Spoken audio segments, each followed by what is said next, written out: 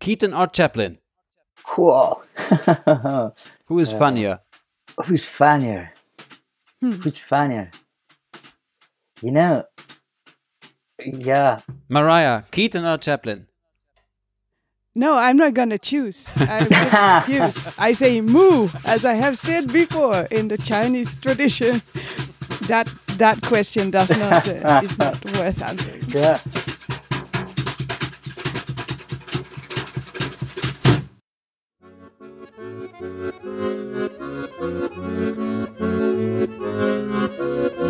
So, welcome back to the White Room.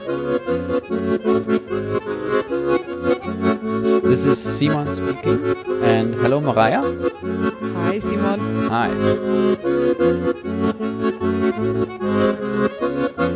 We have a guest, Gonzalo. Hi, Gonzalo. Oh, hello. Hi, hello, Simon. Hello, Maria. Before we get so I think we wanted to meet again for a new episode of this podcast, and what is I mean, we are in need of in these times more and more. I feel that we are in need of laughing, of comedy, and that's why we wanted to talk with Gonzalo Alarcón, who is here with us. So, Gonzalo, we already said hello.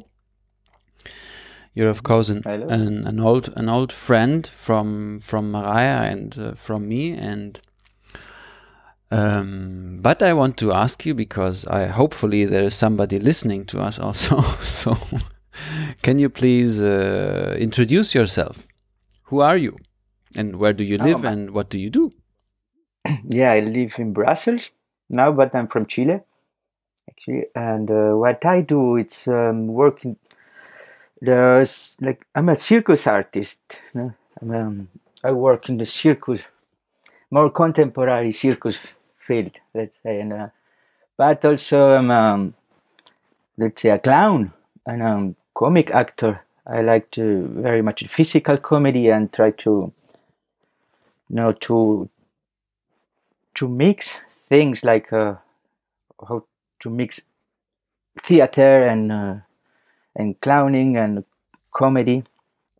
So this is mainly what I do, and I play very much in the street festival with circus, now street theater festivals or circus festivals. And we can say that I am a kind of circus actor somehow. Do you work alone or do you have a company?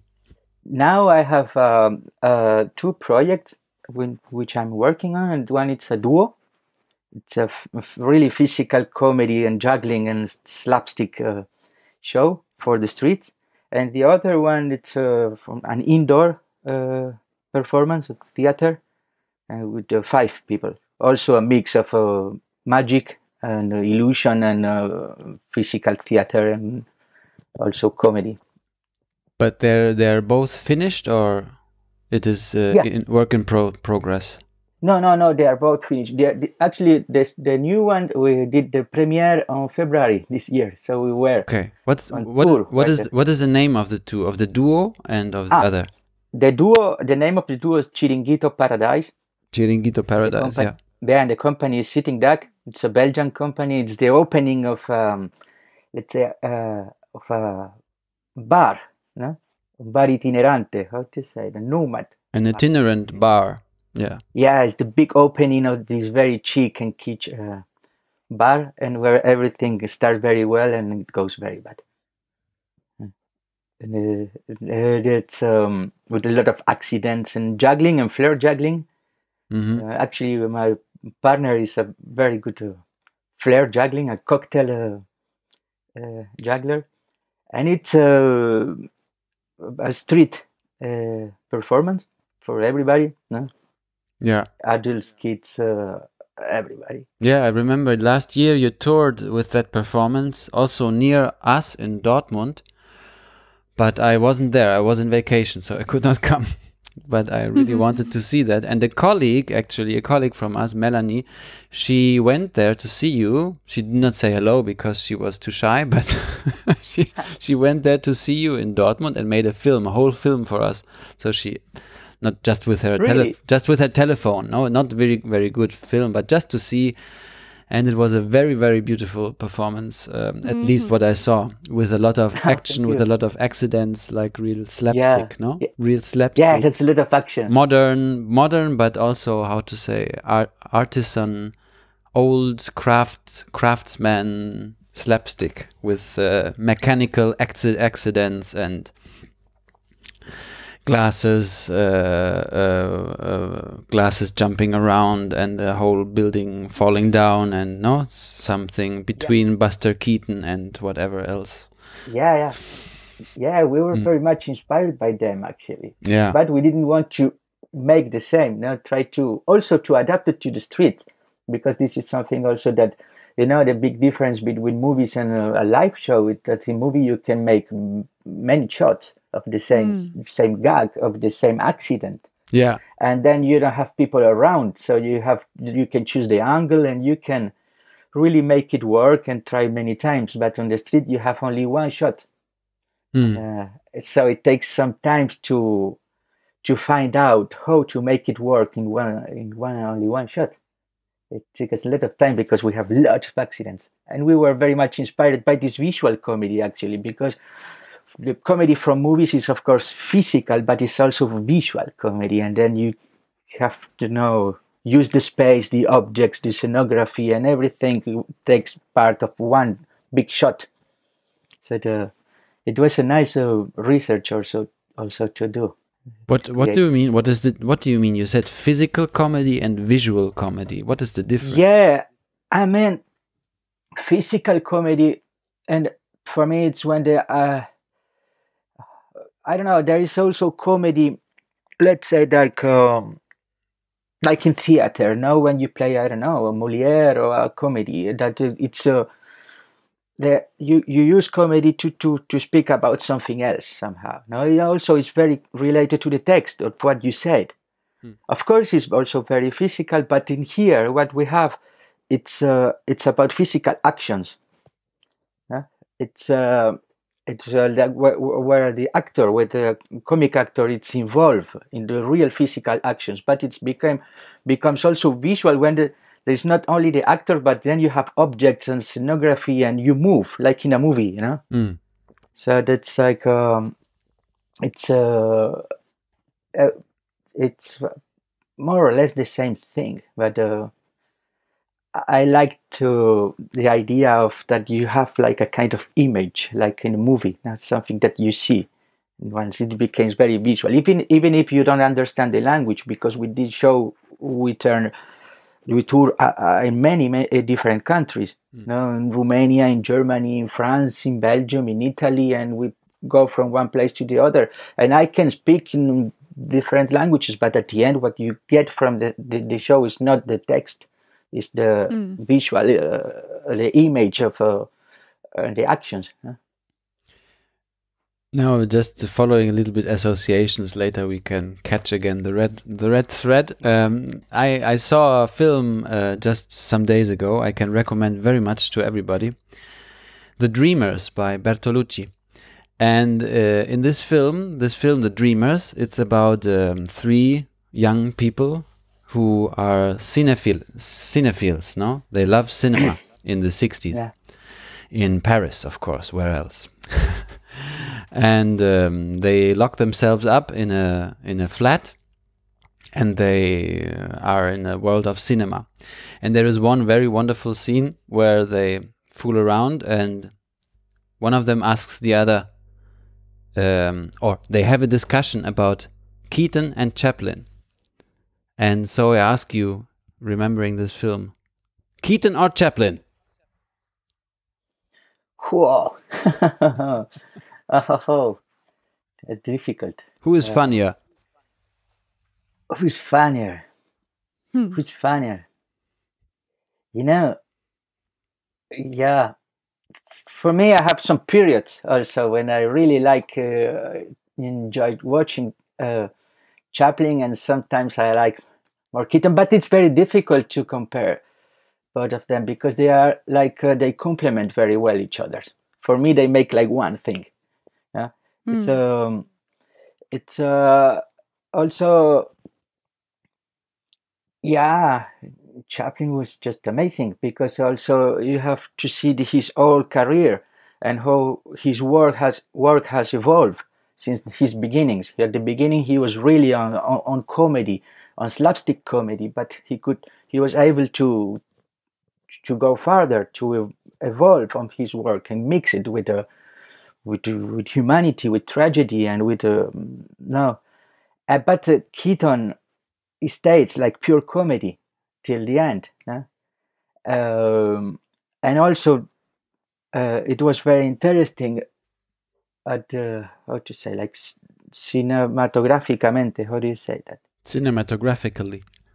Yeah, because he was able to use this space like to feel like complete streets and neighborhoods and to make things happen, and it was very dynamic also his way of making movies, and he was able to use everything and to use also more the cinema as a tool, no, than Chaplin did. But they were both amazing performers, amazing comic actors and physical actors or physical clowns.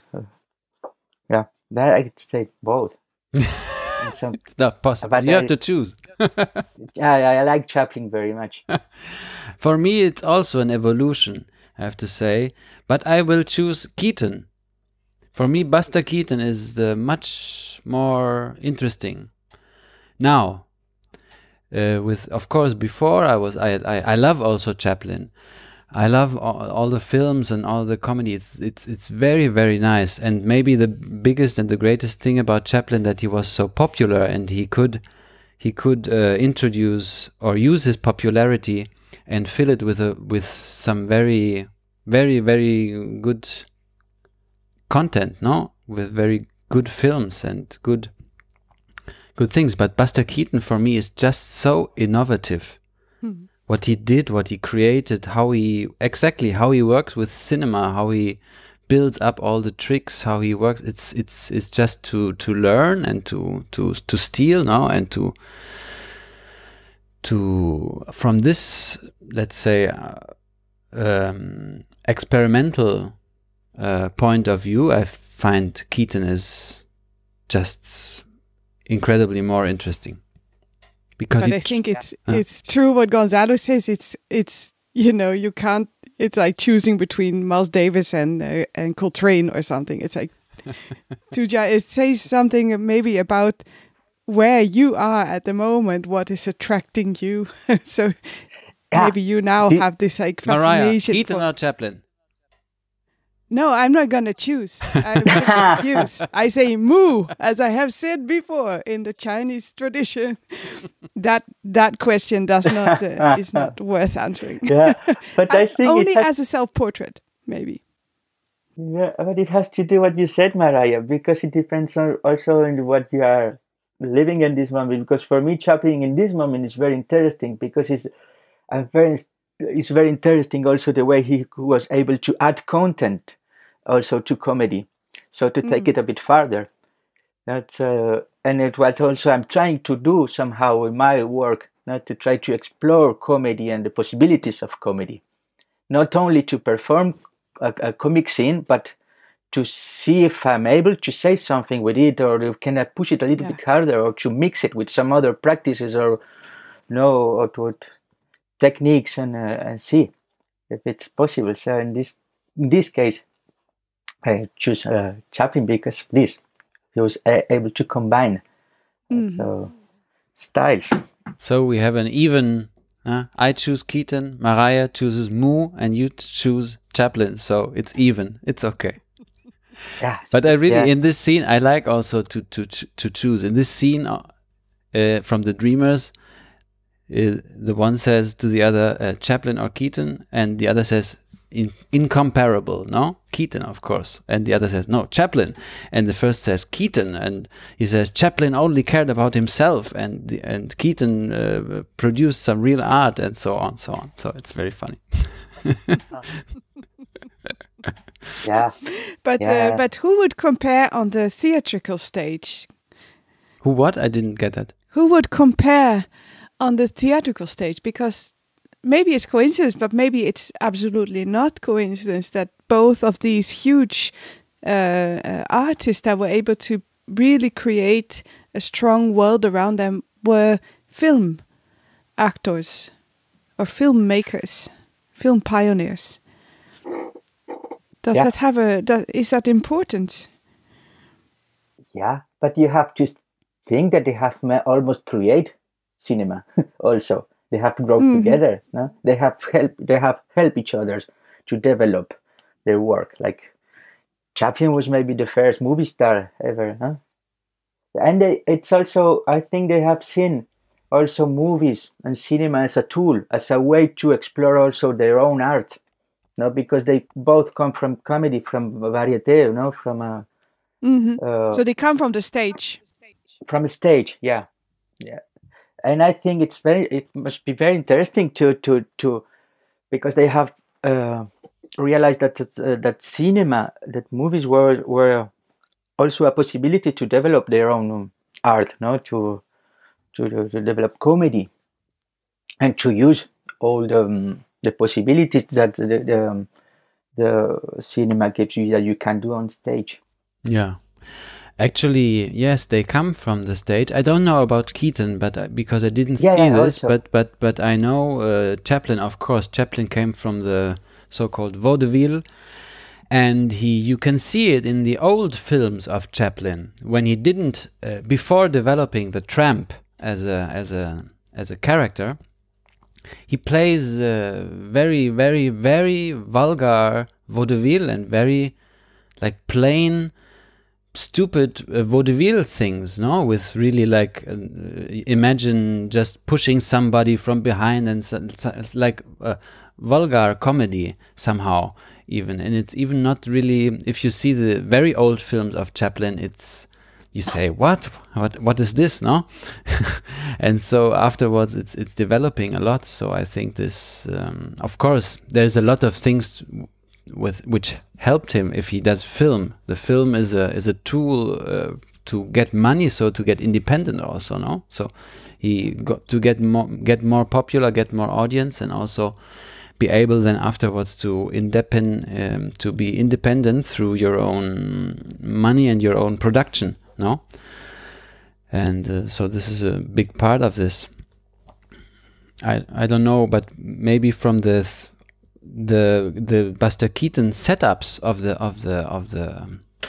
how do you say, of the stage of the film set I think are very interesting also in the theater standpoints, because in fact it is theater, just it's cut into little scenes, no? But it's not, there is no trick about it. It's all live. I mean, he does his stunts and all his constructions, or if a building falls down, or if he falls from the third floor, it's all rehearsed and it's all filmed, of course, but it's real. So you can also you can imagine it on a stage also, no? So this is why when we come back, that's interesting. That's interesting. I mean, I'm really curious, Gonzalo, if you agree with that, that the work of Buster Keaton could just, inform theater work like that, or even be transposed, that it would work in the same way on a theater stage. Oh yeah, and it does. And this is very interesting. It's a very interesting thing, because a lot of people, I don't think that even they don't know, especially in circus and in contemporary circus, where the work comes from and how close it is to the work of people like Chaplin or Keaton, or this low comedy or vulgar comedy, as you said, Simon, because we're still very close to them in circus. And it's, even if these new forms of circus, especially, which is very physical and very visual and everything, it's like it has to do with the exploit, no, with the spectacularity of every action you do, like fallings or juggling or amazing the people, the audience, and it works. And I think they have somehow create, let's say that, I don't know how to call it, a style or a way of doing comedy, but it's very much used by artists in our days, I think, for visual artists. Then you have to also think that Chaplin, he also inspired a big movement also of artists during the avant-garde period, and painters, and like different kind of artists. So I think that this way of using and mixing physicality and visual, in their case, in comedy, now it has create a lot of possibilities, and we're still exploring those possibilities related to the image and to the actions, and now to this low comedy vaudeville and a mix of everything. Because for me, they really are like a melting pot of different melting pot. How do you say when you mix potpourri? Now, when you mix a lot of things together, and this is what inspires me more of their work, more than just the gags or how to create or write gags, but how to explore different possibilities through comedy. We see Chaplin or Keaton in these old movies like something old, like it's not big, but for me, it's not only about watching them and having fun watching their movies, but also a way to, let's say, I have to read their movies. I have to try to find out how it works. Because when, for example, if you try to find any kind of dramaturgy on this kind of comedy, on physical comedy or visual comedy or books or anything, there is almost nothing about. Right. The only way to learn about this is to not to watch these movies, but to try to read them. I don't know how to say, like to try to find out what it is in there. Try to understand their work, not only to see these movies to have fun. It can be funny, but I don't think if I really laugh on those movies. I'm really interested in seeing how it works, all the dynamics and maybe and how. You look like Buster Keaton when you look these movies. Sorry? You look like Buster Keaton when you see these movies. In which way? You look like? You look like Buster Keaton when you see these movies. I think in English that doesn't really work, Simon. You watch the movie as if you were. No, Buster you Keaton. look. Your face looks like Buster your Keaton's face face looks- when you watch that movies. Your face looks like Buster Keaton's face when you watch that movie. Yeah. Wow. Not always, because some of the movies are funny, but some others they are not just really funny, but they're very interested in many other things. Now, there's things that I can use also, or be inspired by. Yeah, something that I like very much of their movies, that the actions are real. Yeah, especially Buster Keaton, all the stunts, all the things he does. So you can't just copy him or imitate him, because you have to be able to make also these stunts and physical things. But it's it's more like how to build up a story or try to tell something, or how to add content to comedy, or no, because it's interesting to see what it was at the beginning, especially with Chaplin, as you said, this vulgar comedy with full of kicks and claps and like cheap accidents, and but little by little he start adding content to that work, and it's something that also, when you do this, it's something that also you ask to yourself, what can I do with all this? How can I use it in another way? So just to see how they have already done this before. So, and this way. Yeah, that's a beautiful question, actually. So you have all this ability and all this structure and craft, and then what does it carry? What can it carry other than itself? I think that's a wonderful deepening. Yeah, also because, in comedy, nobody can really teach you how to do the things. You can learn from people, of course, and you can maybe read a book, but I don't know if books are very useful to learn how to make a gag works. Or the only thing that you have to do is to go in front of the audience and to try it by yourself. No? So this it's interesting somehow to be inspired by something, but then you have to do your own thing. Very jazzy. Yeah, it's like when you listen to some musicians. Now you are not you don't listen to Miles Davis or Coltrane to play Miles Davis and Coltrane, but to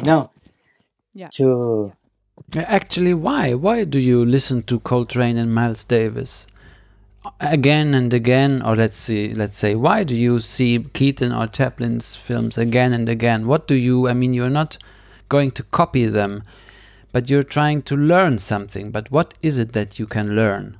What do you learn?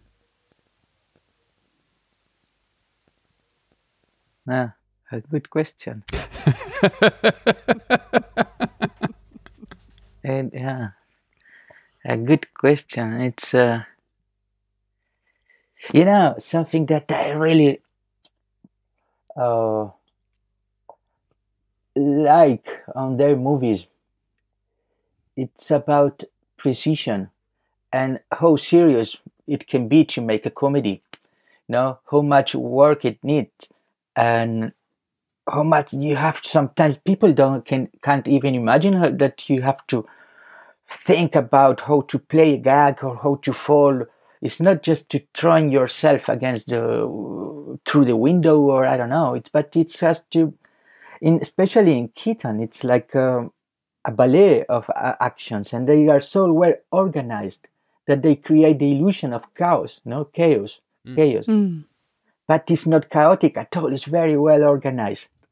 But at the same time, they really makes you believe that things are going wrong. But it's the paradox of a slapstick comedy. The accidents are so well calculated that they are far of being accidentally. So this is the thing that I really like of on their work. Actually, I might come from Circus, and I also am a juggler. I'm a juggler, so I can see also my own techniques, how they can use this way of manipulate objects, of calculate a good throwing of a bottle and catch it the right moment, and it's also like jazz. It's like music, and the rhythm, the urgency and every action and every move. So everything, and the feeling when you know it's good, when you know the timing is right. That's some incredibly satisfying feeling. No, it feels right. Yeah, and it's nice to do it, but sometimes it's nice also to watch it when somebody can do this like almost perfectly. Yeah, I remember. Yeah, Mariah, go. Well, I just wanted to because you asked the question, so why do we watch it again and again? And there was a silence, because we were all like, oh, wow, that's a really good question. And then I thought, what's very interesting about that question is that it asks us to define, okay, so what do we find in there? And after this silence, I thought, no, wait, it is again just the opposite, like, Buster Keaton or Charlie Chaplin. No, it's what you always learn what you are ready to learn. You meet the work at your own edge. So you can do the same exercise your whole life, and every time you meet it where you can meet it, so a different edge. And is, I think, very much the same with a rich work of art or a rich artist like Miles Davis or these Buster Keaton or Charlie Chaplin. It's so rich that you can meet their work again and again on a different edge of yourself. So it gives this opportunity for us to be in the presence of these masters, these recordings. They're so precious because we can be in the presence of Chaplin, in the presence of Miles Davis all our life and meet them again and again on a new edge of ourselves. And I think that's that's an amazing gift of that recording has given us, and film and.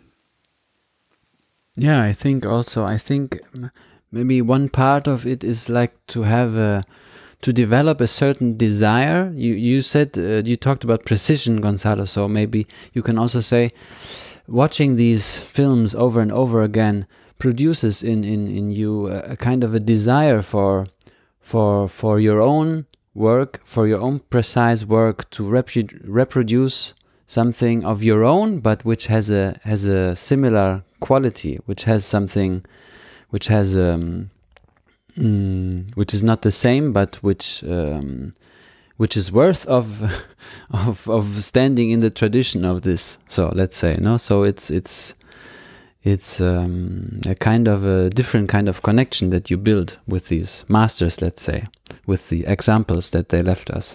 And every time again, new. Because now you are fascinated with this, but then maybe in 5 years you will be fascinated with another aspect of the work. Yeah. And then I think it's also a process of assimilation. So you get used to a certain, it's not, again, not in aesthetics. I mean, there are people maybe that then afterwards copy or try to copy and of course fail.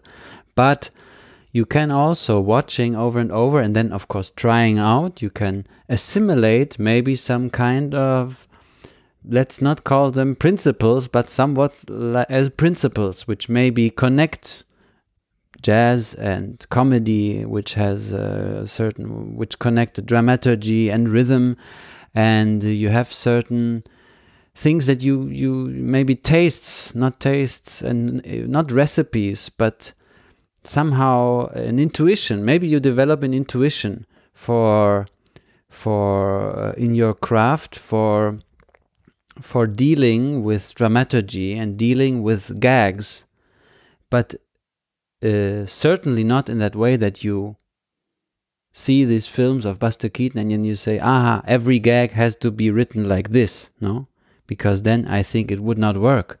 But somehow you learn, no? Also, you learn something, but it's not a technique that you can say now the gag has to be 50 seconds long and certain kind of expectation should be there and then it should be broken, or you can make it 3 times and the 3rd time it's broken, the expectation or whatever.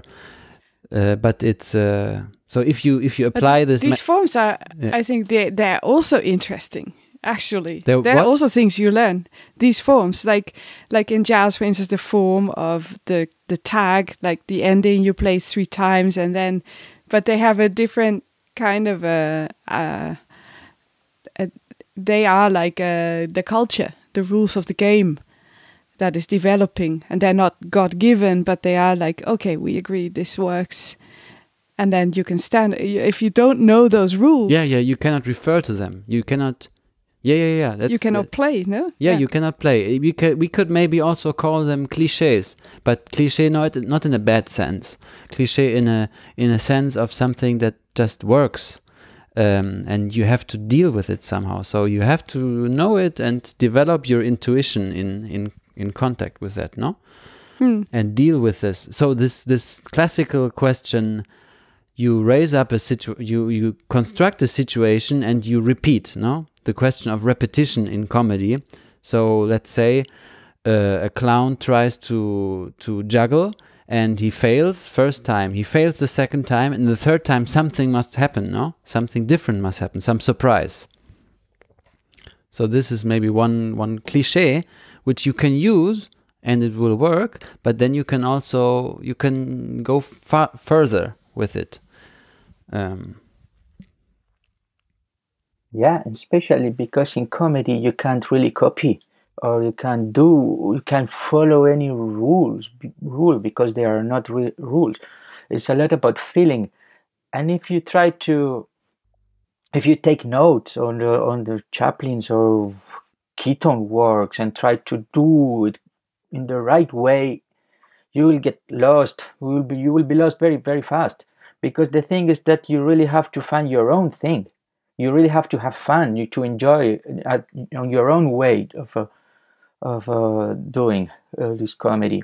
you can't really copy, you know, as you said, like to be focused on the aesthetics, on or how Chaplin works, or KEATON phase, or these kind of things. Of course, you can try to do it, but it will not be yours. So it will not be interesting for you, and you will have nothing to share at some point. So it's very interesting to see that you can be inspired by the things, but maybe it's not about, when I talk about precision, it's not about there's something very specific, but it's a lot about also the feeling of the universe that they create. You know, the whole picture, not only the small details. So it's how we can be inspired by this, but at the end you have to be your own master. You have to learn by yourself. You can be inspired by a lot of people. You can be inspired by a lot of artists. You can also have had good teachers or master or whatever, but at the end, when you will be in front of the audience, they will not laugh if you explain things. You have to be there, and you have to find this fragility, or not this humanity of what you do, and not just being the copy of the copy, because it's not interesting in comedy. I think same for jazz. It's like so totally true. You need to find your own groove, you know, your own flow, your own thing. You have to surf the wave at every 3 seconds. You know, you can't be focused on somebody else's work and try to do it as good as possible, because it's not interesting. And of course, it's interesting to know the rules, but not respect them. Yeah. This is the main thing for me. More you know how it works, more you can really break the rules and enjoy breaking these rules and trying to find something that you like. Maybe there's also the image of I don't know. You tell me, Gonzalo, if this speaks to you. You know that there's forces like gravity, and you just have to deal with gravity, but you don't have to be a slave to gravity. Like it's not the thing that but you have to take it into account. No, you can't ignore it. In the same way that you don't have to be a slave to those rules that you understand, and you understand their like workings and everything, but then you have to dance with them. You have to dance with gravity too. Anyways, it's maybe not such a good example, but it just made me think of, you know, these things that you understand are there, and you work with them, but you're not like fixated on them. I find it very interesting. Right. We should go into a little bit more deeper into the anatomy of the joke, let's say, of the funniness. Because if you say gravity, I think that okay, what is funny? What is the phenomenon of being funny and of comedy? Is of course a very, very, very direct communication. It has to do with some sort of communication with a spectator. That also can be you yourself. No, you can also be your. Also with gravity, actually. With I'm falling. I'm coming to. Sorry. So it's somehow it's of course it's communication, direct communication, and you can say maybe it is a form of communication. You as the performer, you create. It can also be in music. You create a certain kind of, let's say, time. It has a beginning and an end, and inside of this time are these points of gravity. No, we could call it the gag or the punchline, maybe. Yeah, the punchline where of course the urge to laugh. Where the laughter breaks out, no? So this is the point of gravity, where it just releases, where it booms, where it bounces, no? And then it goes up again, and it goes up again, and this is a kind of an attention which goes up, and an expectation which builds up, and then it gets released with the punchline. Yeah, can we can see this as a kind of the solar system of the comic, physics, the physics of comedy. Yeah, the physics of the comic performance. So we are looking for the singularity. yeah, again, of course, there is the question of rhythm is coming very, very, very strongly, because I remember last time that we met in our internal workshop, in an internal work meeting, we were speaking about rhythm and speaking about rhythm as gravity. So as different points where it falls back again, and then it's or maybe rhythm as a swing, as a swing in circus. No, as a point, I remember it was like the beat is a center of gravity. The beat as a center of gravity, which can be you can fall into it. You naturally you fall into it. Yeah, you fall into it naturally. Yeah. 1, 2, 3, 4, 1, 2. You fall naturally into it. But then, of course, the art begins when you work around it and when you create the tension. And the tension comes from resisting this center of gravity. No, from resisting the beat. There, the tension is created, and this tension creates the attention of the spectator. And in the comedy, this beat, the center of gravity, is somehow this release, this laughter release, through the punchline. So yeah, how to deal with all this? Gonzalo, can you do something with that? Yeah, or does it not? Because you have said a few things actually, no, not only one thing. When you were on what you said about comedy, for something very interesting that you just said is that the problem in comedy can redefine, the solutions, so let's say, can redefine the problem. No, it's something that you just said. Like sometimes you have, like you can see a clown who presents a very simple and easy problem with a very easy solution that everybody will know the solution, but somehow he will not understand. No? And then he will come out with another solution. And now it's something very interesting that happened with the video also that you sent me. I will maybe check it later. But it's with an unexpected solution to a problem. So what? It's like unexpected solution to a problem. Yeah, yeah. So the problem, you will recognize a problem. Very simple. How to sit on a chair, how to know anything, or how to open something, I don't know. But then the audience will recognize this problem as something very simple and easy to solve. But somehow, this character or this clown will not understand, but he will come out with this unexpected solution. So this unexpected solution maybe is worse than the problem, but will redefine the problem and will also define in a different way the relationship with the audience. Yeah, and this, problem is also a very good description, because one of the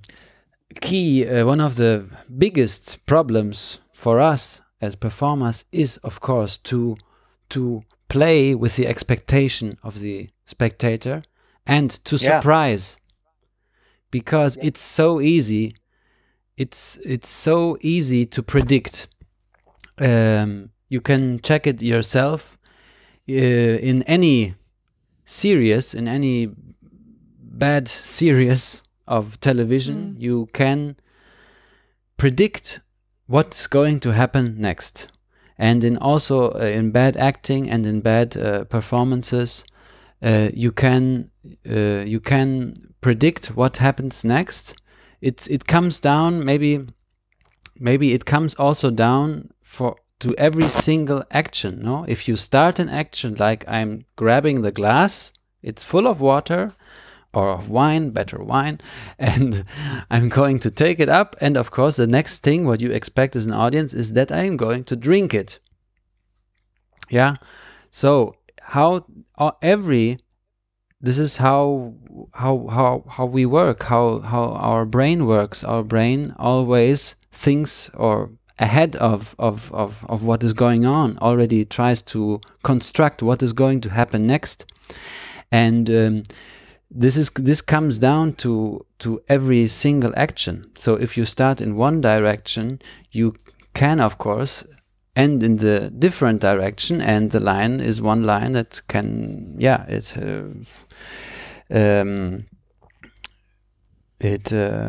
if you start to hold, to take up the glass from the table, and then you lift it to your mouth and you drink it. That's a very normal gesture. Everybody knows it. So how to deal with this initial problem? You take up the glass, but then you stop 1 centimeter from your mouth because you hear something. Something is going on. So there the story starts, no?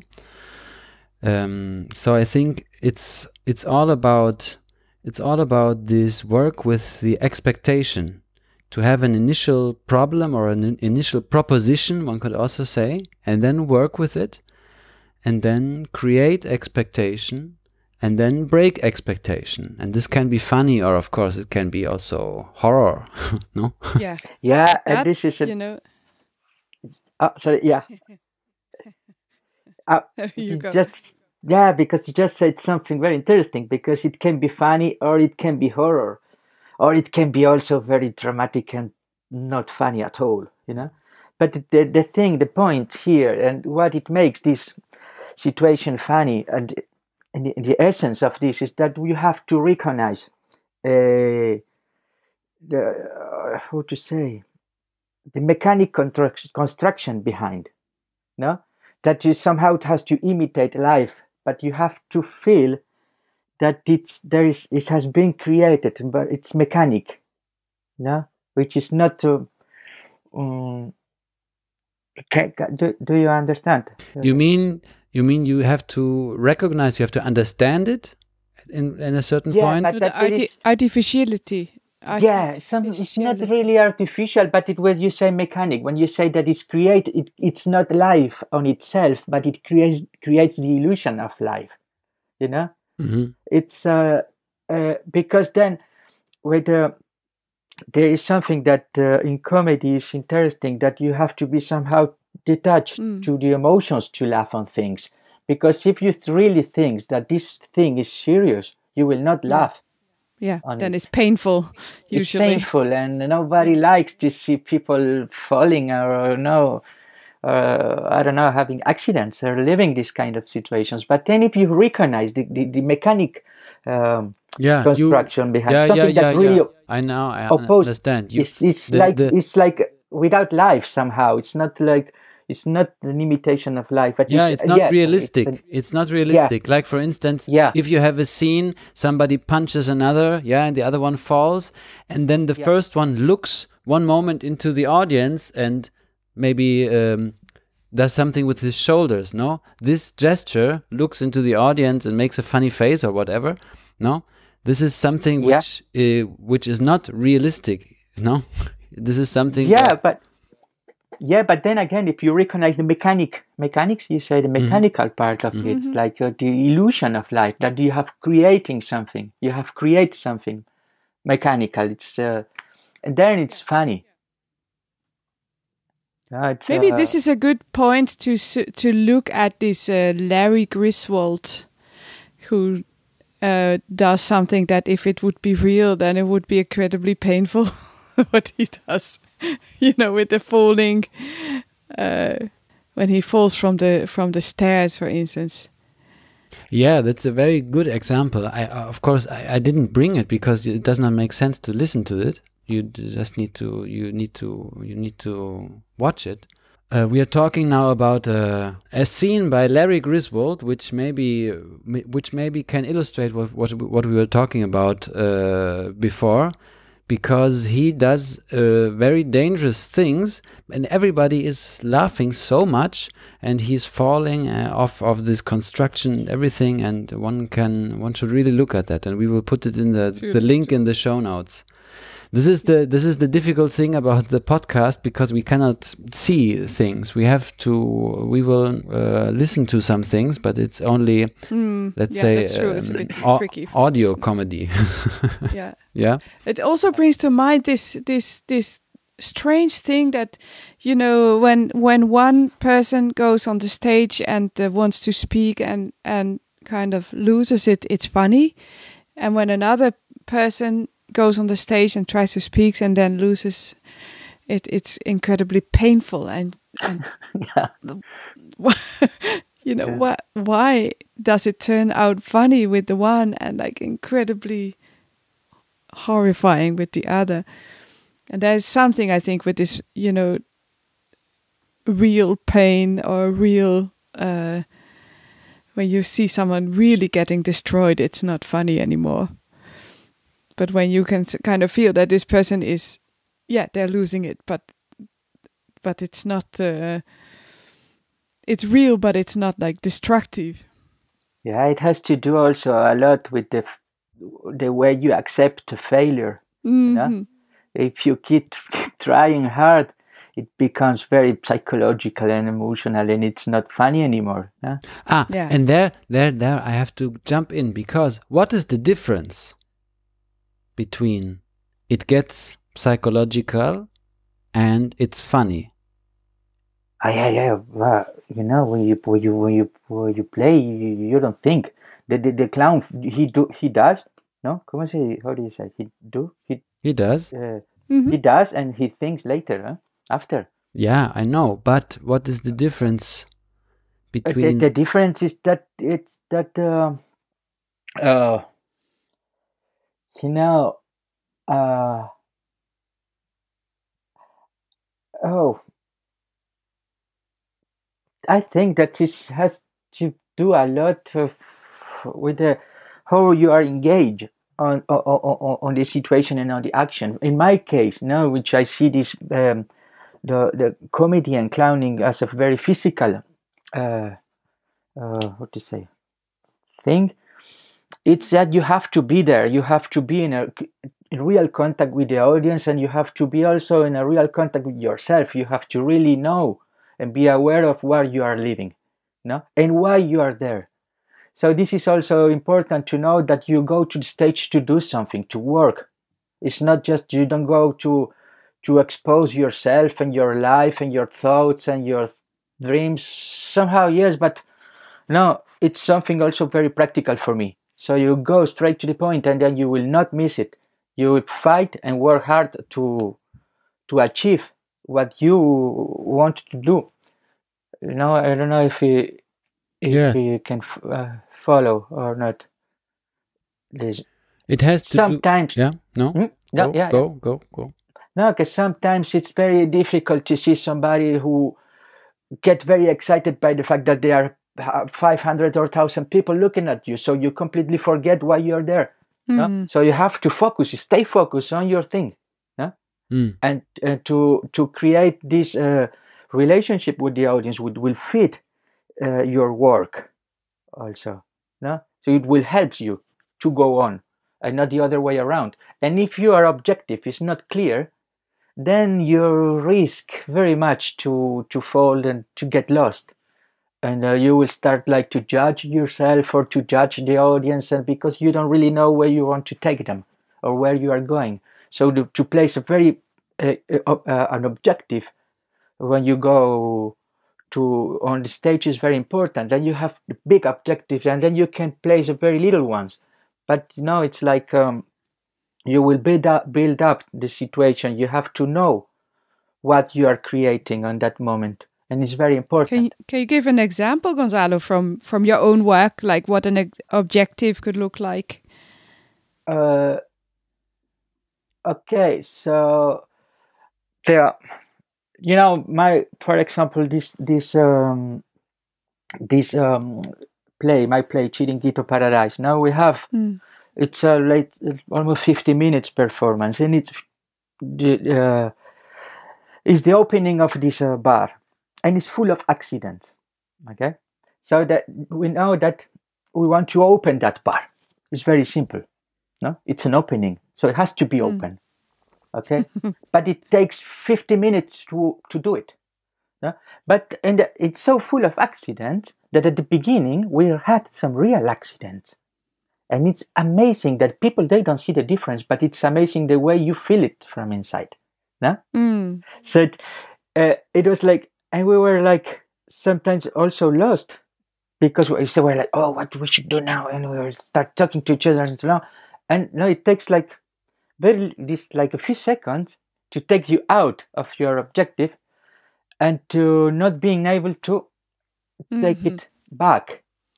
So if you have a good dramaturgy, a good structure behind, and a clear objective, it's much more easy to come back.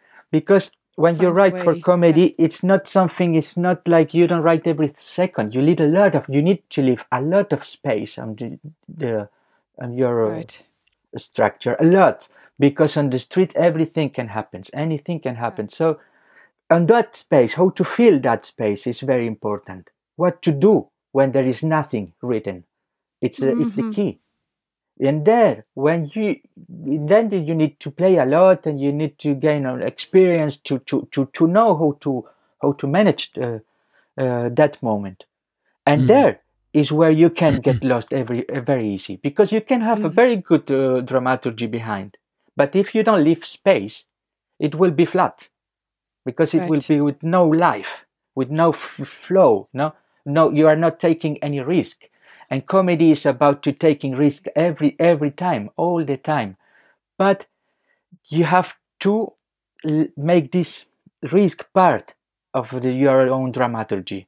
So it has to be a very concrete structure. And I think it's in this moment where we very often comedians, they don't think much about, and then just go to prove themselves that they can do anything without a structure, which is very interesting also to see people improvising. But you really need a good technique to do it, and a lot of experience. Wow, that's so interesting, Gonzalo. This relationship between your own objective and the structure, and then the freedom you need to, or that actually with those two you can use the freedom that you need to make it alive. This is again such a strong link with jazz, where also a jazz musician can get lost very easily if you don't have your strong objective. Like if you don't know, in essence, you don't have to know the details, but you have to know your objective, and that makes it possible for you to actually navigate the freedom and navigate the situations that arise and make something very alive in that space. Very interesting. And the objectives, I can imagine, can be different for every performer, no? In one. In comedy, it's important and very interesting that these objectives are very clear, very easy, and very easy to recognize. By an audience should recognize. The audience. Yeah. So you can. It's like like a jazz tune, which is very simple. What do you mean in this sense with objectives? You mean, for instance, you want to open a bar? Yeah. That's this. Or get girl, but then, or then it has to do a lot also with dramaturgy, because now, like, I will open a bar, but something will go wrong in the case of our play, no? But what it is, the thing that will be like the beginning, like the trigger for the mess. Now it's something very, very difficult sometimes to find. And for us, it was like in the case of the Chiringuito Paradise, it was like we had to give a cocktail, our first cocktail. No? But then we start thinking, okay, but we should take somebody from the audience. Okay, it's good. But then these people from the audience, what is if it's the mayor of the city, represents the authority? So it makes the problem a bit bigger. So it creates a context. So then you start to try to find out how something very simple, how you can make it how to say, like more that's something that creates more tension, because more tension, more tension, more potential for accidents and for comedy. Exactly. You know what we say in tragedy in German? There is something that we call Fallhöhe, which means height of falling. No, You know that in the tragedy, Uh-huh. in some Germans, of course, the Germans, they, when they found these old Greek texts, they started to say, "Oh yeah, that's great, the best thing to do." And they said, "Yes, this is the classical plays." And then they started to write rules. And one of the rules of the tragedy was, of course, that it has to be a noble hero. No, why? Why is it a noble hero? Because of the height of falling. Yeah, because when a poor farmer kills his wife and is even poorer and has nothing to eat and whatever, and the gods are not in favor of him, that's not a tragedy, because of course there is no height of falling. The poor farmer was poor before and is poor after, poor bastard. No height of falling. But if it's a noble person, so it's very high, he has a very good life, and if he loses everything, that is the story. Yeah. So this could be, it's also the same what you said now. The situation, the starting situation is very simple. You want to open a bar, and then parameter 1, you want to give the first cocktail. Very simple. But now starts to build up the tension. Who is the receiver of the cocktail? A very, very important person. So nothing should go wrong, and this creates the tension for the comic relief afterwards, for that everything falls to pieces. Yeah. And this is very important. And something interesting here is that you are creating the bluff. What is bluffing when you are like in poker? What is bluff? Yeah. The bluff. You are creating this in front of everybody's eyes. You invite the mayor, because we invite the mayor, and I make a speech, and I make him make some speech and everything, so everybody knows that person is not the mayor. No? But little by little you start doubting if it's really the mayor or not, and that has happened to us twice, that we have picked the real mayor of the city by accident. Yeah. No, oh my God. I don't believe one you. was by accident, and the other one because he wanted to be there. No? One was by accident, and then I realized that I said, okay, it's not humiliating at all for the fake mayor, because we are not making fun of him. We are just putting him in this very surreal situation, because he was very happy to be there. He enjoyed a lot, and we could do just that we do with all the mayors, but he was the real one. I was not, because once I knew, and the second time I didn't know that he was the real mayor. And he say, but I know he was the mayor of another town very close to the town we were performing. Okay. And he said, yes, but I'm the mayor of the other town. Yeah, on the other town, and I told him okay, but today you will be the mayor also of this town, because I thought that he was joking, and he said, okay, why not? No, and we start playing with this, but at the end of the show, the programmer, the person who organized the festival, told me, do you know that you took the real mayor of the other town? I was like, no. So you thought it was only everything a joke? Yeah, I thought he was joking. Yeah, that's great. That's it's. I believe you, of course, because it happens. One of my teachers of theater said also, if a performance is good and it works good, then it can happen that you talk of a airplane flying or of something, and then suddenly you hear from outside of the theater, you hear you hear in exact that moment, you hear the airplane coming. Yeah. If the performance is good, then there is these accidents, this magic that happens, these coincidences. Yeah, and this is to say that at that moment I realized that what we were creating with this mayor on the stage was real. It was not a parody. It was not a caricature, how to say, of a mayor. He was really acting like a real mayor, and this was the funny thing, the fake one. Like to invite somebody, and convinced that he is the mayor, and we were so proud. Now that, okay, we have the mayor today with us, and we are really touched. We are honored by his presence, and we start talking like if it was a real mayor.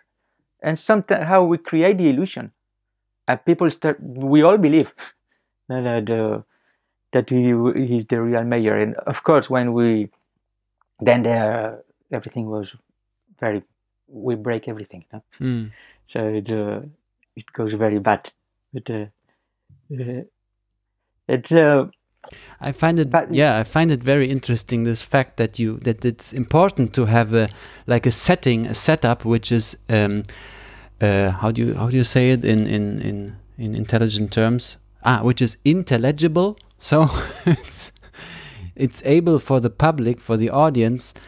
The audience has to be able to read it, no? To read it very fast, to believe it also, in the sense that there is a chair, empty chair, and there is a person coming in. So the situation, empty chair and person is coming in. He is going to sit on that chair or to do something with the chair, no? Where does it go to? And then this is the chair of, or it's a throne, it's a throne of a kingdom, and so there is a crown, and so there all these kinds of small details that help you create the situation and the expectation, and the better your communication with the audience in this way, the better you can also break it and you can play with it, no? Yeah, and it's important that it has to stay credible, because if the people, if the audience know that it's not real, because there is a bit too much of something, they will not believe in the same way. You will not be able to create the tension, you know? If you put the crown, if you make the whole setup for the king, but somehow there is something that has nothing to do, and there's another thing that has nothing to do, and then you start saying, okay, he's not really a king, you know? There is, I don't know the word in English, but to détourner, we say it in French, a situation, to make it surreal, to create the absurdity around. It's sometimes not that easy, and you really have to go, little by little, trying to find out until what is the limit. Also, it's very interesting to know the possibilities, but also it's very interesting to know the limits. Yeah. Where do we go too far? Yeah, too far from this. We can also say gravity, no, which holds everything together which holds the. Yeah. And in comedy, when it's too far, it's too much, and when it's too much, it's not interesting. Yeah. You lose it. Actually, this gravity and what you said, Gonzalo, about how the absurd solution that the clown comes up with changes the problem. So it basically changes these points of gravity. I think that is really beautifully, you can hear it in the rhythm of Faulty Towers, this clip that was proposed by you, Simon, I think? No, by Gonzalo. Oh, by Gonzalo. Because maybe we can listen to that, because you can really hear how in the rhythm of his speech he changes through when you have these beats and then the subdivisions in between, and how you use them, they determine kind of what kind of character the rhythm has and what possibilities it has. If it's like 1, 2, 3, 4, 1 and a turn down, or it's completely different, right? The vibe. Yeah. But it's because of the subdivisions. The beat stays the same. But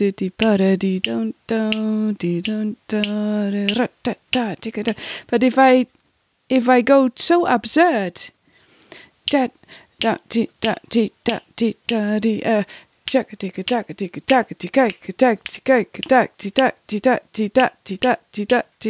changed the beat. Did you hear that happening? So I actually shifted the points of gravity, and he does it all the time, and you're all the time moved. Yeah, you're moved in an absurd direction, rhythmically speaking. Yeah, absurd.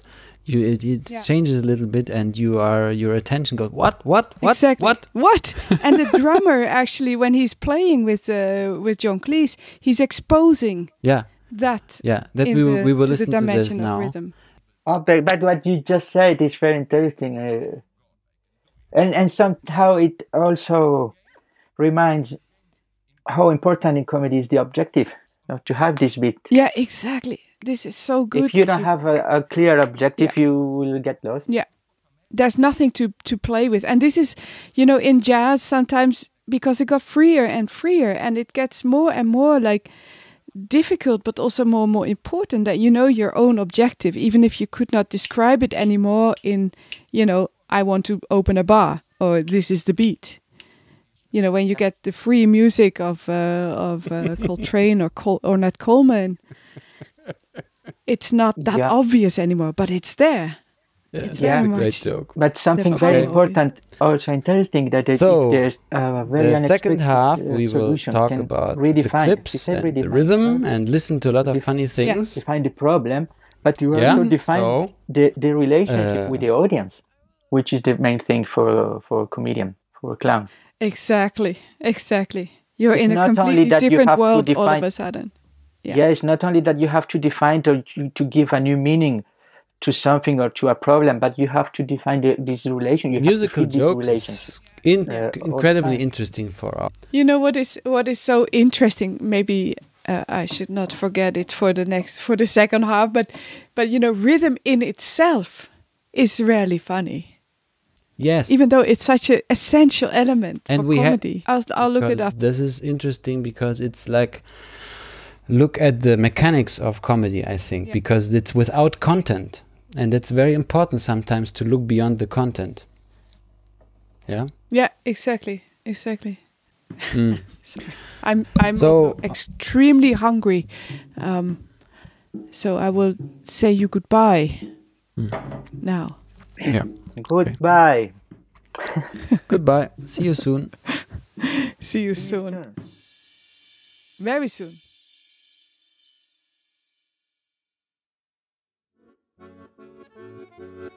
There are great Jesus jokes, True.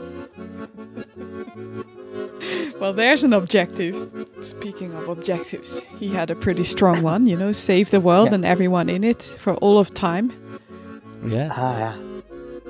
You want? I will play you this joke. I have a recording from Žižek, from Slavoj Žižek. He's a philosopher and he likes to tell jokes. He has a very strange English and he talks like this sometimes. Yeah. So it's sometimes a little bit difficult to listen, but it already sounds funny. Yeah, but listen to this. Listen to this. The best respectful religious joke that I heard, maybe you know it from some of my earlier books, was among the Christians of Palestine. So he tells his favorite best joke. This is Monty Python. He tells his favorite religious joke, yeah? And he heard this joke in among the Palestinian Christians, he says. Mm-hmm. Very tender jokes that I like about Jesus Christ, like just one non-obscene one. I love it. I heard this from a Christian Palestinian. I like this total historical inaccuracy. Jesus Christ gets tired of his preaching, and he takes one of the apostles. Let's go to Galilee Sea and close to it, let's play golf. Okay, Christ is playing golf there. He makes a hit, misses it, the ball falls into the sea, lake, water. Okay, Christ being Christ, he of course walks there on the water, comes back. And then the apostle says, but listen, Jesus, this is a very difficult hit. You will probably fail. Even, who is your big player, the black guy? Tiger Woods. Even Tiger Woods wouldn't maybe be able to do it. And Jesus said, fuck Tiger, I'm God, I can do it. So he hits it again, it goes again into the water. So he walks on the water again, and that I like this total historical confusion. At that point, a group of American tourists come there with a bus, and are surprised, like, what is that guy doing walking on water, no? And they approach the apostle and says, but who's that jerk guy?